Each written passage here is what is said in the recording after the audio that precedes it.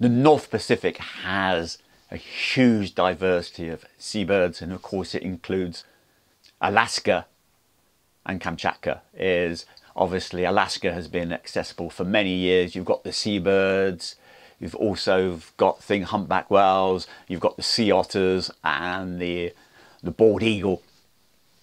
Kamchatka is just as spectacular. Some amazing volcanoes, the stellar sea eagle, and quite often of a chance to see brown bears. And do bear in mind, most Russians even didn't get a chance to visit Kamchatka even 20 years ago. So quite exciting cruising, and people obviously be more familiar with Alaska, but Kamchatka, both areas, it's not really the high Arctic, so there's a lot more wildlife once you get ashore to see. And basically, they're real highlights, Alaska and Kamchatka.